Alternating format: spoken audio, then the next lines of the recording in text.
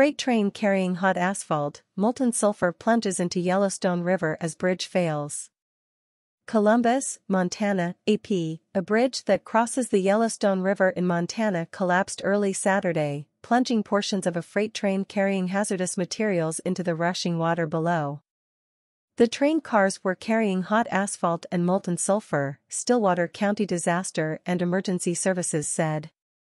Officials shut down drinking water intakes downstream while they evaluated the danger after the 6 a.m. accident.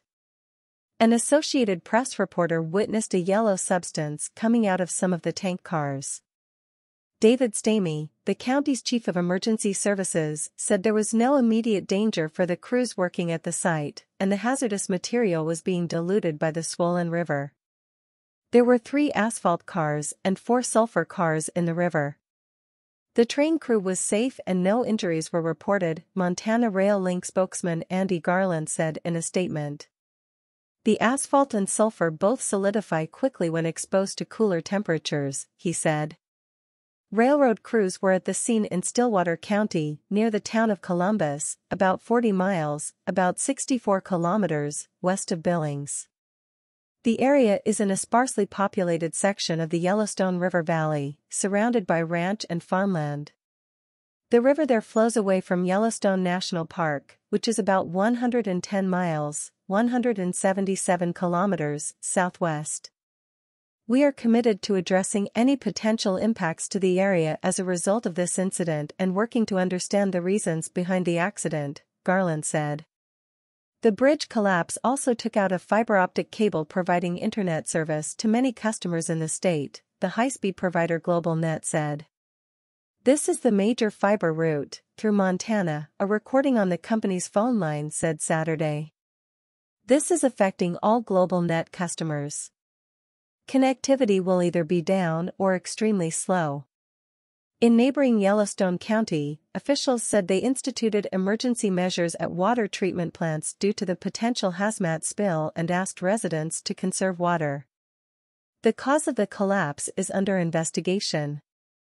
The river was swollen with recent heavy rains, but it's unclear whether that was a factor.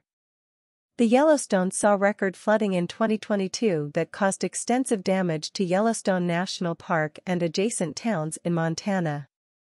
Robert B., a retired engineering professor at the University of California, Berkeley who has analyzed the causes of hundreds of major disasters, said repeated years of heavy river flows provided a clue to the possible cause. The high water flow translates to high forces acting directly on the pier and, importantly, on the river bottom, B said.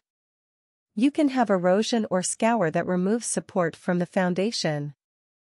High forces translate to a high likelihood of a structural or foundation failure that could act as a trigger to initiate the accident.